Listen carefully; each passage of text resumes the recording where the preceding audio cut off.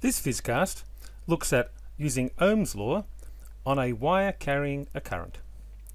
Pause the video and read through the question carefully.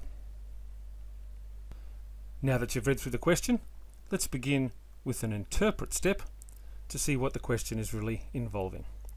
It should be clear from your reading that we're going to need to look for some relationships between some of the quantities involved. In particular, we might be looking for relationships between the current density, the electric field, the potential difference, which we might refer to here as voltage, and the conductivity of the material of the wire. So many of these connections, these relationships, will come from a consideration of Ohm's law, and we might be using that in the microscopic or macroscopic form. We'll think more about that as we move into our develop stage of our solution. Let's start with a quick little diagram here. Basically, we have a wire. We don't know the length of the wire. Let's just call that capital L for now.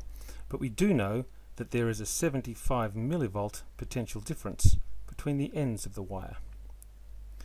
We also know that inside the wire there's a current density, in this case of 6 by 10 to the 5 amps per square meter, and that current density is due to an electric field that exists in the wire of 0.15 newtons per coulomb.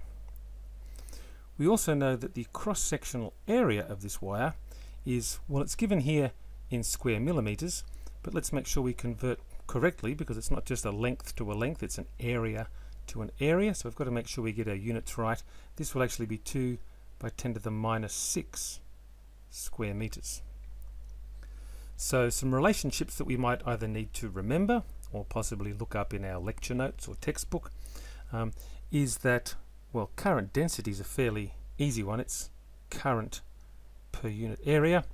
Oh, and I should point out here, to try to avoid any possible confusion between symbols for quantities, such as capital A here for the area, and symbols that are used for unit, such as capital A here for amperes, the unit of current.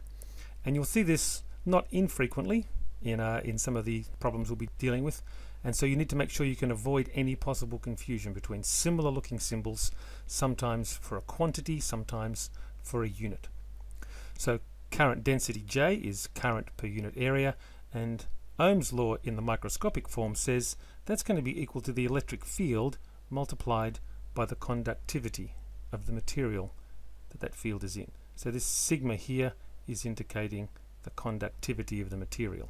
Another form of Ohm's law that you may know has to do with the potential difference with a current flowing, and that's going to equal the resistance that current is flowing through. And in terms of material properties, we can think of that in terms of a resistivity multiplied by a length divided by an area, where this symbol here, the rho in our equation here, resistivity of the material, and this conductivity and resistivity are just reciprocals of each other, and that's a nice relationship to also keep in mind. Let's move on to the evaluate step in our solution. We should have enough information here. The first thing we're asked to evaluate is the conductivity of the wire material. So this first equation here, this microscopic form of Ohm's law, shows us quite straightforwardly that we can write that conductivity down as simply the current density divided by the electric field.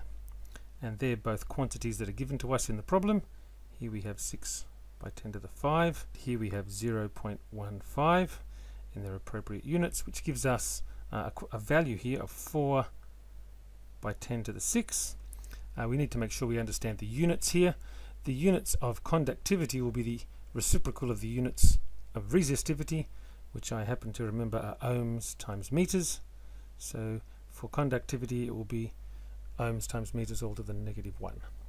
So there's the first part of my solution, calculated out. The second part is asking me for the length of the wire that I've called capital L here, and I might use this macroscopic version of Ohm's law, where I can rearrange that for the length to show that the length of this must equal the area times the potential difference divided by the resistivity multiplied by current, and I might rewrite that as the area times the potential difference, and rather than having resistivity on the bottom, I can have conductivity on the top because they're reciprocals of each other. And rather than writing current as I might use the microscopic form of ohms, or the definition of current density here, to write my current as simply my current density multiplied by area. And then I can see that my areas actually cancel top and bottom, and I'm left with a reasonably simple calculation to do here, all using quantities that I've either been given or have just calculated. So now I have 75 millivolts was the potential difference across my wire.